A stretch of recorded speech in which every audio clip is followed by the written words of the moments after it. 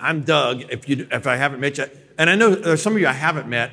I'm the pastor here. In fact, I've been the pastor here for a long time now.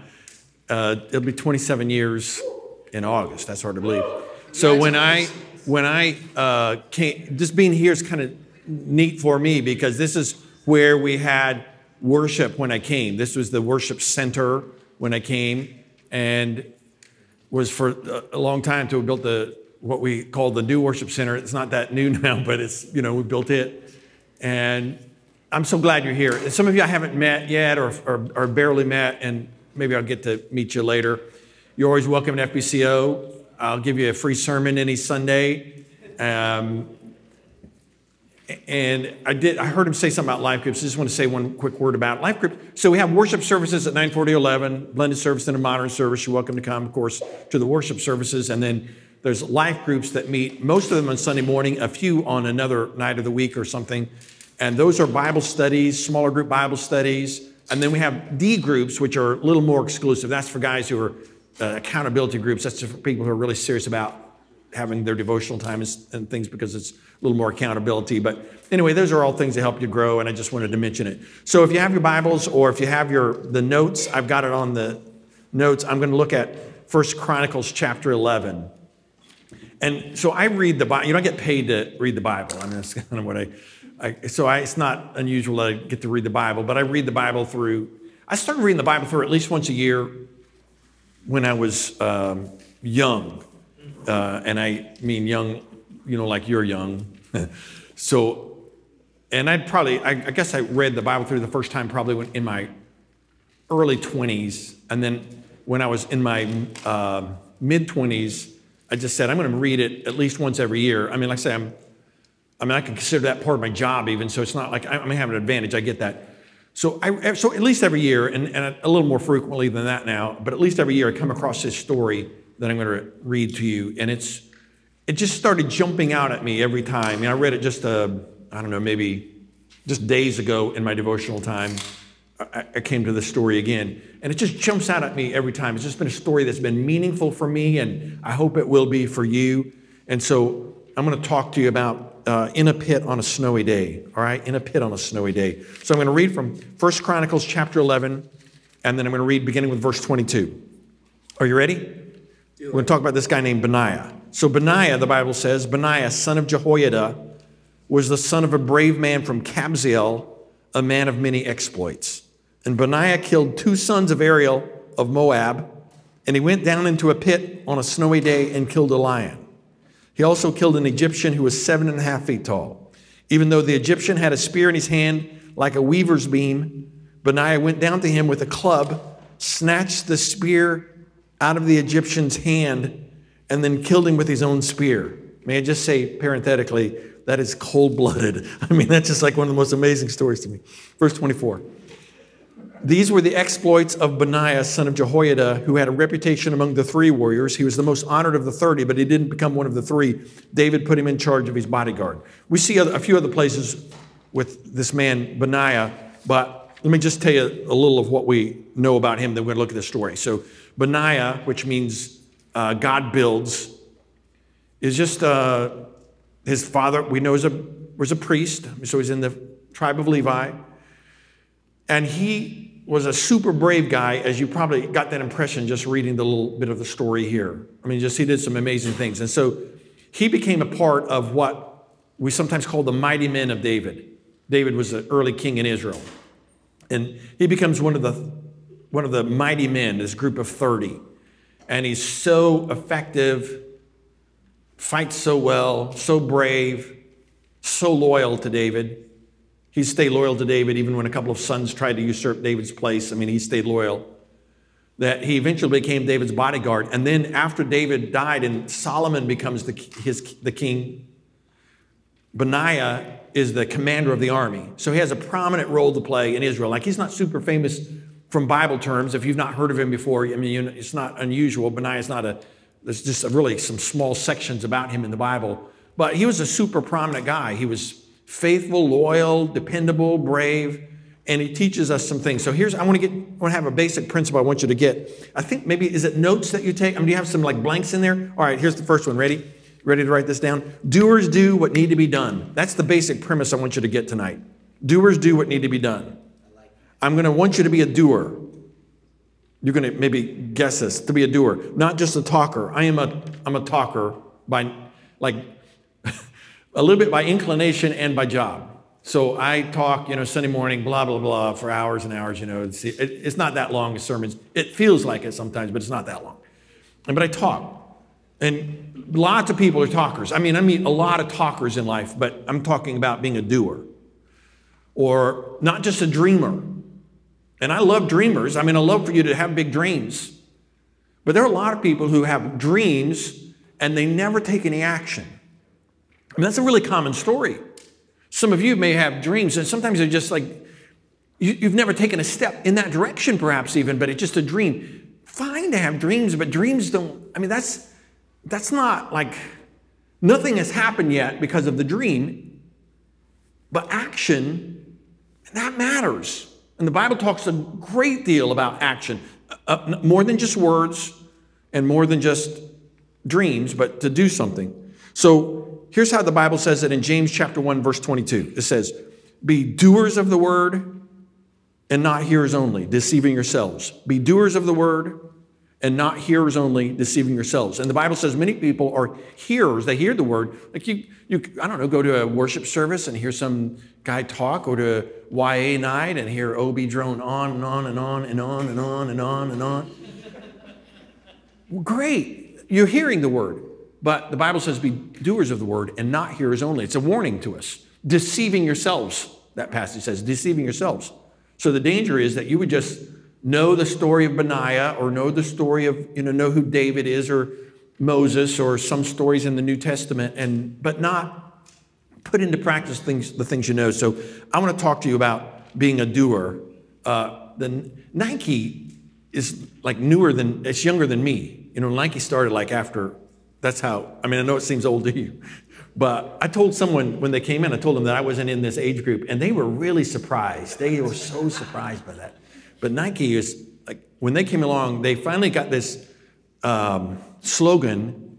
Do you know the slogan? You know the slogan, right? Just do it. Everyone knows it. They started, I think they originally were going to say, don't do it, and then they changed it last minute to just do it. And that was a smart, no, they didn't really do that. So you're a little too naive about some things, guys. I'm just sorry. Just do it. And they're saying, don't just talk about it, don't just dream it, but put it into practice. So with that kind of in mind, let's talk about this guy, Benaiah, and some lessons he teaches us, and I'll tell you a couple stories along the way, all right? So I have 3 principles, and you can write these 3 things down as we really deal with the premise of doers do what need to be done. They don't just talk about it, they don't just dream about it, but they do what needs to be done. Hey, before I give you this, I'm going to give you one little nugget here that someone needs. I bet someone needs this. So there's a trait, my kids have all heard me say this to them, but there's a trait that successful people have in large measure. Almost every really successful person has this trait that people who aren't very successful tend not to have. And I just want you to know about it, all right? It's a simple thing. It's a to-do list. A to-do list. I bet some of you do this. A to-do list is a super, you just make a list. Maybe when I come into the office, I often do this. I'll just write down, I want to do these things, and I prioritize it. And then it is the most satisfying thing in the world to scratch that out because I accomplished it. That's one of the great geniuses of the to-do list. You just scratch it out, and it kind of reminds you, all right, I have to do this, I want to do this, and maybe I'll get to this. And man, I put several things on that. I just wanted to remind you, it's really the whole premise of I want you to become a doer. And so let's talk about 3 principles that'll help you to understand this. Number 1, doers can learn from others. Doers can learn from others. So in verse 22, the Bible says, Benaiah, son of Jehoiada, was the son of a brave man from Kabzeel, a man of many exploits. So that's talking about his dad, by the way, not him. But he's saying he's the son of a brave man from Kabzeel. He's a brave man, this father, a brave man. We don't know what he did. We just know that he was brave. Bravery in some ways is the opposite of, it's where we decide to do something even though we're fearful. It's not the absence of fear. We wouldn't be brave. Like if you were just too ignorant to realize how dangerous something is. That's not necessarily brave. But it's where you recognize, I'm not going to live in fear. And even though I am fearful of this, I'm going to do what needs to be done. And the Bible says he was from Kabzeel, which is like the remotest corner of Judah, no prominence in that place. And he was a man of many exploits. We're not even told what those are, just a man of many exploits. So I want to say a word about the influence of parents. You may have had great parents or not so great parents. And, I guess that's the categories, good or not so good. That's your choices, I suppose. And if you had great parents, they had tremendous influence on you. And if you had not great parents, they had tremendous influence on you, right? Whether they were good or not.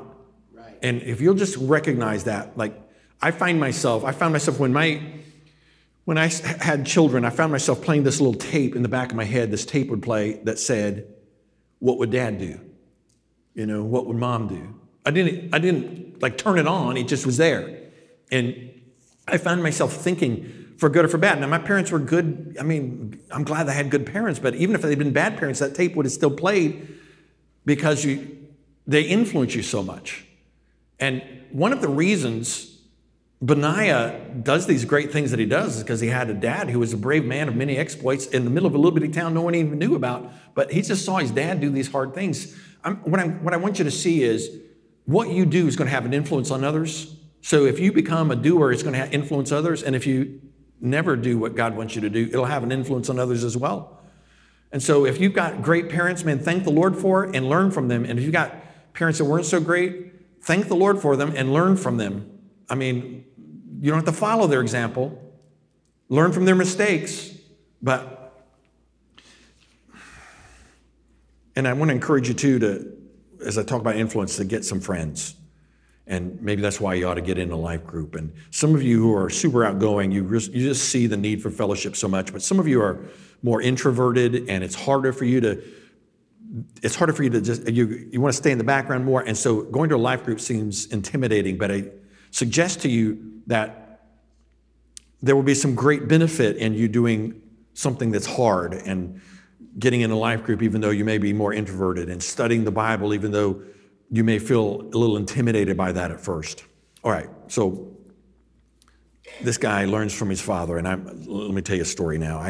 I love history books, and I just read all these crazy history books, and for whatever reason, I've never been in the military, but I love like war history and stuff, so I'll tell you a war history story, okay? You ready for, I know some of you don't care deeply about history, or war history especially, but there was this thing, in the old days, there was this thing called World War II. And I'm not that old, but it was before my time, but it's in World War II. And in World War II, if you know anything about it, there are bad guys. Hitler, you've heard of Hitler, probably. Bad guy, bad guy. In case you didn't know, bad guy. And then there was the Allied forces who were fighting for freedom, et cetera. And so it came down to, lots and lots and lots of battles, but eventually there was a thing called D-Day, where the Allied forces landed on the beaches of Normandy, France, where they could eventually invade Germany. It was a big deal. Saving Private Ryan was a movie about that. Others, oh my goodness.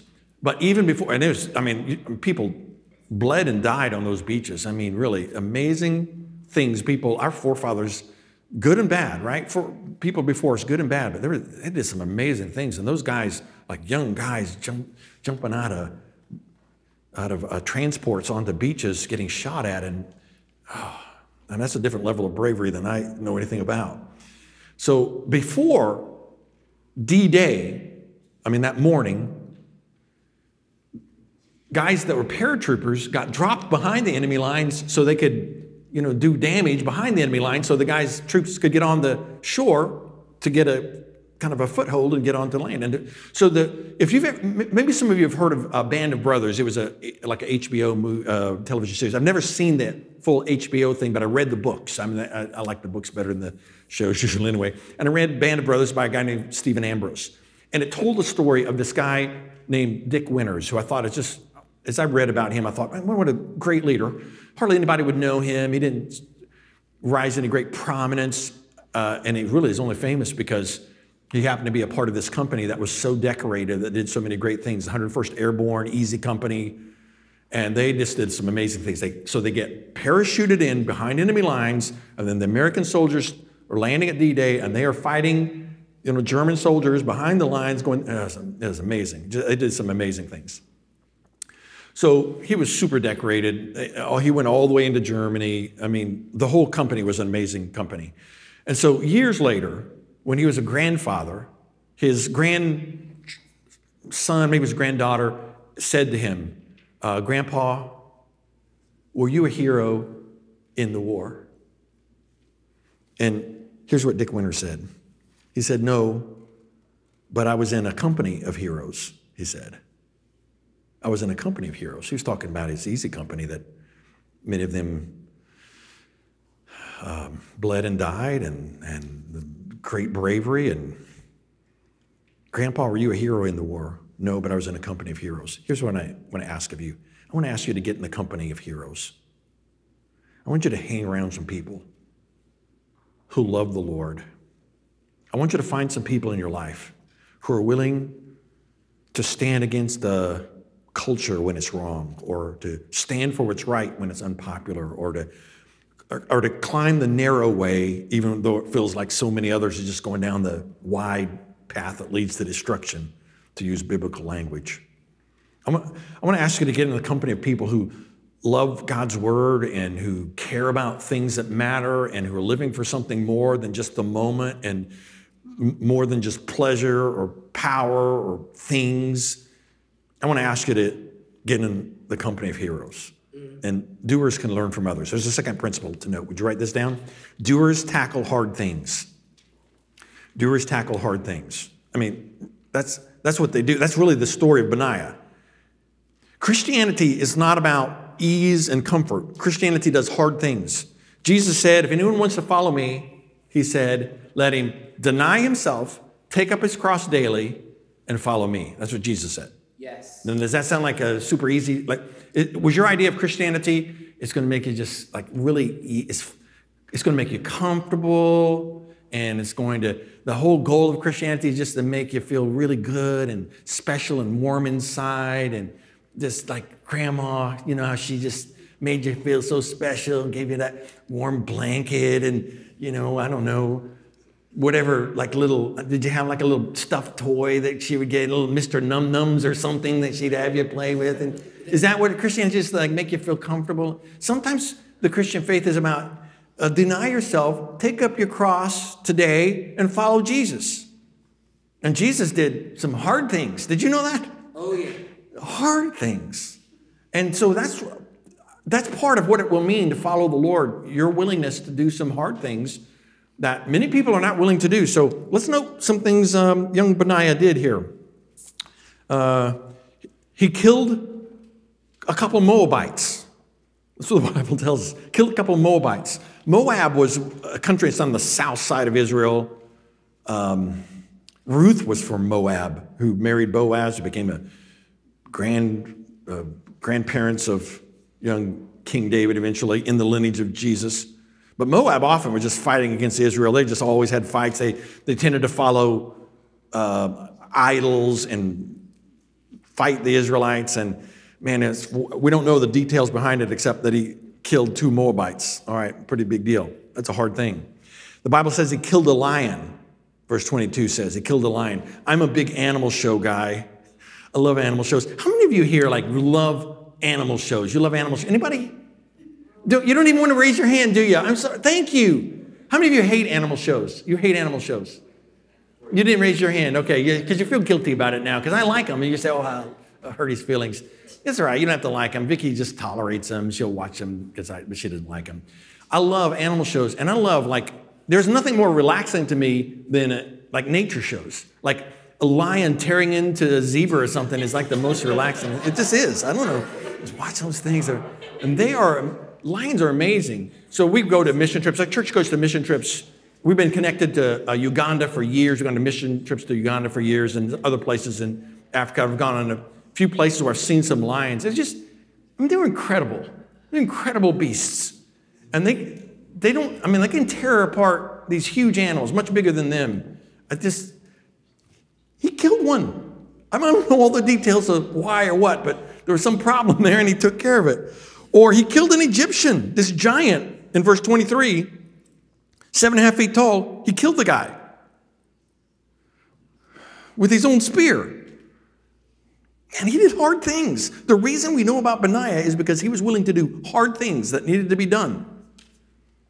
When I was a freshman in high school, I decided to go out for football at my little school. I was in a little school here in Illinois, small town Illinois, just 60 kids in my class.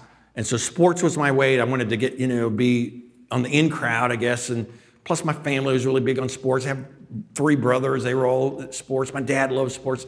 So, okay, I'm going to go play football. And it was terrible. I mean, I hated every second of it. It was hard. I got knocked down. There were bigger guys who would just knock me down. Guys who had experience, even littler guys who knew what they were doing. I'd stand up too straight. Some guy would knock you down.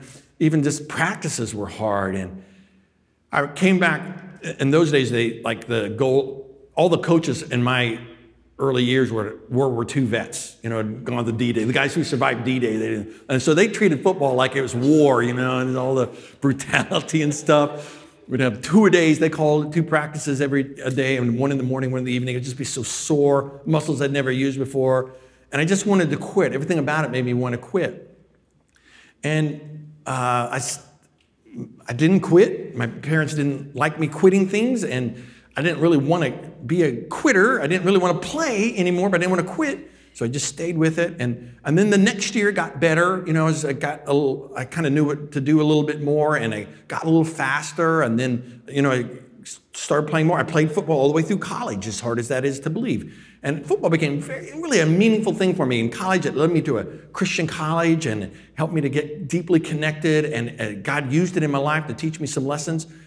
The only reason I learned those lessons was because I stayed with something hard. But almost everything I've done in life has been sort of hard. I mean, every good thing has been sort of hard. Sort of hard. I mean, like when you see somebody on TV, some football player score a touchdown, you say, oh my, look, it make it look easy. They got knocked down 100, 1,000, 10,000 times before that. And we just don't see it. We don't see all the sweat, all the pain. We just see the victory. We say, oh, look how great that is. Well, they did hard things. And I decided maybe I should apply this same discipline that I'm learning in sports. Maybe I should apply this to my spiritual life because, I'm not very consistent on my quiet time, my devotional time. I go to football practice every day. Do that really consistently. Maybe I could get more consistent on my devotional time. Maybe I could have some discipline when it comes to my spiritual life. Maybe I could do some of the hard work that's not so glamorous, but things that are valuable to me that will bless my life. And I just tell you, doers are willing to tackle hard things. And Christianity is not just about ease and comfort. And God's going to ask you to do some hard things and take some narrow roads and go uphill and sometimes go upstream and sometimes be different than the world. And he does that. I mean, he just tells you right up front, that's what he wants. Discipline. Learn to share your faith with others, using your gifts and talents for God's glory. So, okay, you ready for number 3? Number 1, doers can learn from others. Learn from people, the good, the bad, and the ugly, from your family, from your friends. Get in the company of some heroes. Number 2, doers tackle hard things. Christianity is not about ease and comfort, but it's about doing hard things. And then number 3, doers overcome adverse circumstances. They overcome adverse circumstances. So lots of people would do something if it was great. Like, I know lots of times Vic and I will say, all right, we should walk. But then it's too hot or it's too cold. I mean, it's almost always one or the other. Too hot or too cold or too wet or too sunny. So it takes, there's just not very many days with perfect circumstances for walking. So if I can always find a reason not to do that. I can always find a reason. So let's note some of the circumstances of our friend Benaiah. So I said he killed two Moabites, but notice what it says in verse 22. It says, Benaiah killed 2 sons of Ariel of Moab. So Ariel like it's kind of a play on words because the Hebrew word for lion is very similar to that word Ariel. And it's sort of saying he killed these two guys that were like lions. They were lion-hearted or the strength of lions. That's kind of the pun there. It's hard to get just in English, but it's a little play on words. And so there's two of them, by the way, first of all. I mean, I don't know. I've never done like Mortal Kombat. I mean, I know there's a game, but I'm just saying real Mortal Kombat I've never done. But if I ever have to do it, I only want, like one will be plenty, one other guy. Two does not seem like that's a fair circumstance.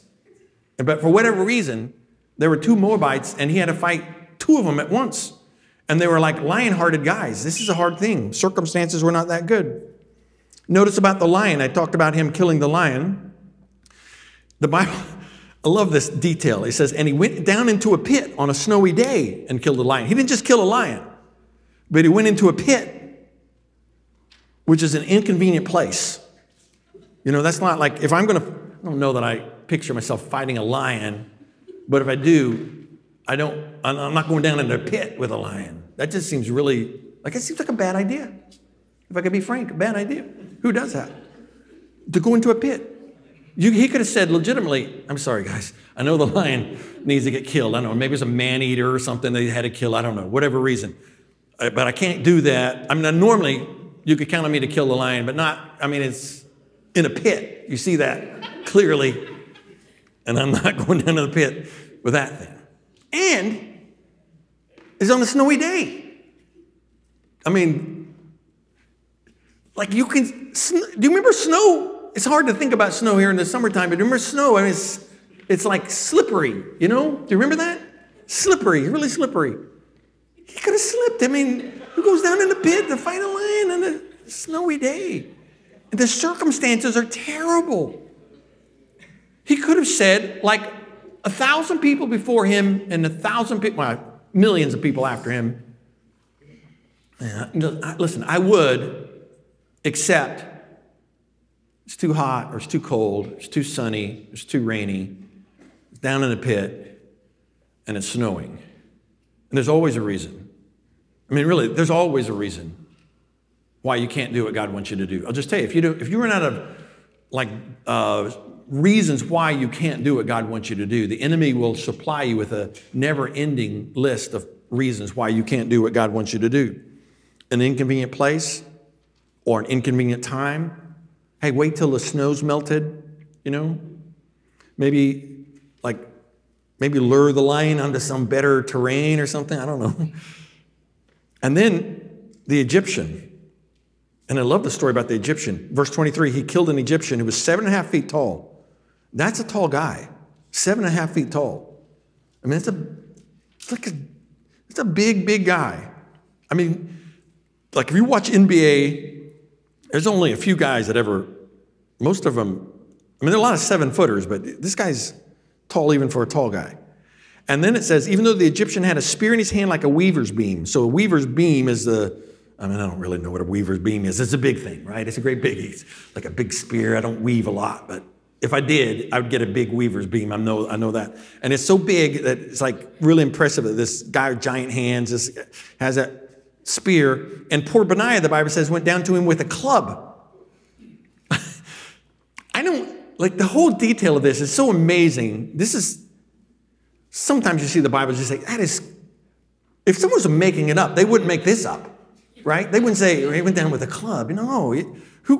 But for whatever reason, Benaiah, I don't know if he didn't have a spear handy, there's no swords around, but he just takes a club, and the Bible says he snatched the spear out of the Egyptian's hand and killed him with his own spear. You talk about inconvenience. You talk about the disadvantage. I bet some of you are, like you said, the disadvantages I have in my life mean I can't really do, I can't do anything for God because whatever it is, I got this disadvantage. My dad wasn't in my life. We didn't have much money, in my family, or my mom was whatever, crazy, or not your mom. It's probably someone sitting by you. It's probably not your mom. It's the people sitting around you. Or, whatever it was, 1,000 reasons, right? You have disadvantages. There's a sense in which all of us have some disadvantages. And Benaiah is going to go down. There's an Egyptian who, for whatever reason, has to be killed. And Benaiah, with a club, goes down to this Egyptian with the 7.5-foot giant wingspan, long spear, like a weaver's beam, however big that must have been. And he does it. So if you're waiting for perfect circumstances, great. You just might as well get used to waiting. If you said, man, I've heard this a lot of times, someday I'm going to, and what we mean by it is we say when circumstances are better, when it's not snowing and it's not a pit and the guy's not 7.5 feet tall, and then, boy, you can count on me then. I'm going to trust Christ as my Savior someday. You can't. You either trust Christ in the present tense or not at all. There's no such thing as trusting Christ in the future. Maybe you will, maybe you won't. I don't know. I don't even know that none of us even have a promise about the future. All we have is today. So if you're waiting for circumstances, someday I'm going to get active then. I'm going to get connected. I'm going to study the Bible. I'm going to learn. I know I've been saying that for a while, but I'm going to when circumstances are better. No, probably not. Benaiah didn't wait for circumstances to change. He did hard things at hard times, in hard places, because they needed to be done. And I'm just crazy enough to ask you to do that. I'm not saying you have to go, don't look for any Egyptians to kill. I'm not saying no lions around here, really. Maybe a few coyotes or something, but that's not as impressive. But I want to ask you to do hard things because God asks you to do hard things and to climb some mountains for the Lord and to do things that other people don't understand. I'm just telling you, if you decide to follow Jesus, there's not everybody, maybe you're going to be surprised by this. Not everybody in the culture is going to say, oh, delighted to hear that you're following the Lord. Boy, isn't that so? You'll suddenly become the most popular person. They'll probably, elect you to some office or something if you follow the Lord. They'll probably make you the president of the job site or something. I don't know, right? It's not always that popular to follow the Lord, but it's always right. And Benaiah said, I'm going to do hard things. I'm going to do hard things in inconvenient times with inconvenient places and difficult circumstances because that's what needs to be done. So some of you would say, oh, boy, wouldn't it be great? I'd love to be the commander of the army like Benaiah was with Solomon. That never would have happened had he not been willing to do hard things like in a pit when people aren't watching you in a pit, He'd have never become that leader in the nation in charge of helping all those young soldiers be willing to fight the battles for the nation of Israel had he not been willing to do these little hard things in pits on a snowy day. And so maybe you're in a pit. I don't know. Life's hard. And you're in a pit and you say, because of that, I can't. And I'm just saying, yeah. Here's why. Because the same God who helped David defeat Goliath is the God who helped Benaiah defeat that Egyptian, is the same God who helps you face the battles that you face. The same God. He's not weaker. He's not unable. So, got some bad circumstances? I don't doubt it. You've had some disadvantages. You've come from you've got some past and some baggage. I don't doubt that. I'm just saying God uses people like that all the time because God's the one who ultimately gives the power to do what needs to be done. But he's waiting for you to not be just a hearer of the word. Don't be hearers of the word only, but be doers of the word. Be doers of the word, not hearers only, deceiving yourselves. But just do it. Sometimes it just takes you saying, all right, God, I don't know all of what the future holds. I just know you hold it. And so, yes. I don't even know what you want. But yes. If you want it, yes. And if that means something that's fairly easy, great. If something that seems smooth and comfortable, fine. But if that means something hard and difficult, fine. Because those are just circumstances. I just want to say yes to you and be willing to do hard things. And I'm telling you, if you do that, if you'd say, God, I'll do hard things. And God, do what's right because it's right.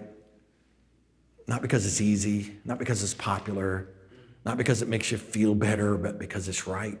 And God will honor and bless that. So I want to ask you to bow with me for a moment. And I'm just going to suggest a couple of things that maybe God would want to do in your life.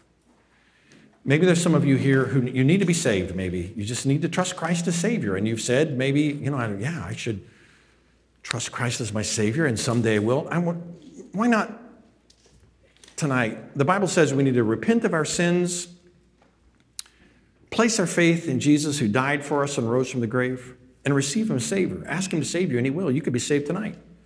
Christian, maybe God brought you here because there's some hard things God wants you to do. He wants you to obey Him, maybe in your job or your school or in your family, or maybe to be a witness with some friends or some coworkers or some classmates, and those are hard things. But to this point, you've kind of said, well, it's not a convenient time. And then God just hits you with that Benaiah story. Come on, man. Let's go down in a pit on a snowy day and do hard things that God wants us to do. To be a witness in a world that we don't even always know how they'll respond. To be faithful, would it be a lot easier not to be unfaithful? To do what's right, and sometimes it's a lot easier to do wrong. To go uphill when downhill is so much smoother. But God's calling you to do hard things. Will you say yes to Him? Father, thank you for your word and the truth you teach us. And I thank you for the way you've used this story of Benaiah in my life. Just to remind me, I know how easy it is for me just to take the easy road instead of the right road. How much there's a part of my flesh that just wants to do what's easy, what's popular, what's comfortable. And yet sometimes you say, man, following me can be hard. And you tell us in your word, if anyone wants to come after me, let him deny himself and take up his cross daily and follow me. And so, Lord, I want to follow you. And so help me to deny myself and help me to take up my cross daily and help me to follow you. And there are many in this room who want to follow you. And so I pray, Lord, you'll help them to deny themselves and take up their cross daily and follow you. And I pray they'll be doers of the word and not hearers only, deceiving themselves. And I pray they'll learn the lessons that Benaiah is there to teach us, so that we're willing to do the hard things that you want us to do. And I pray this in Jesus' name.